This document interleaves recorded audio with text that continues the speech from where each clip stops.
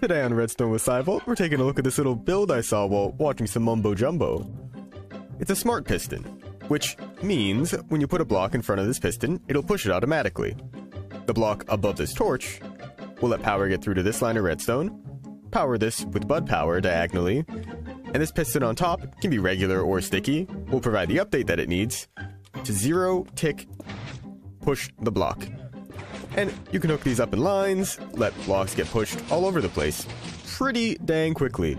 It was so impressive these guys even came to check it out. Subscribe for more.